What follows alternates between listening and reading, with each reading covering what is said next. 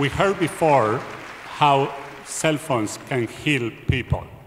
Before you heal, you need to be able to screen and diagnose and find a problem.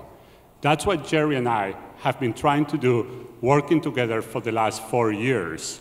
In particular, we have been working on the screening and diagnosis of autism. Why do we need to use cell phones for doing that?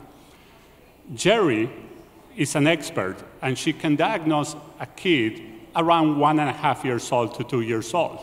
In spite of that, the average screening and diagnosis age in the United States is about 5.5 years old.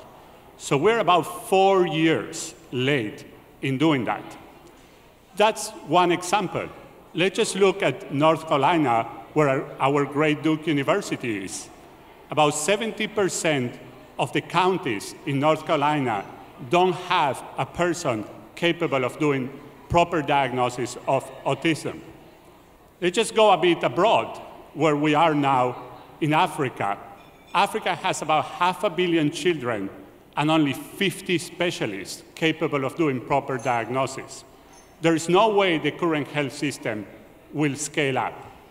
Duke University and Duke Health got together with us and about 30 very brilliant people, meeting almost every Wednesday in the mornings at Gross Hall, room 318, if you want to come by, and trying to see how we can put inside a cell phone the knowledge that Jerry and others have.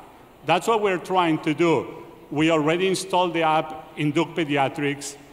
You can download the app from the App Store. Over 13,000 families have done that already.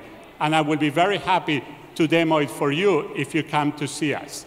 Before that, let's go back to President Broadhead for his last remarks. Thank you.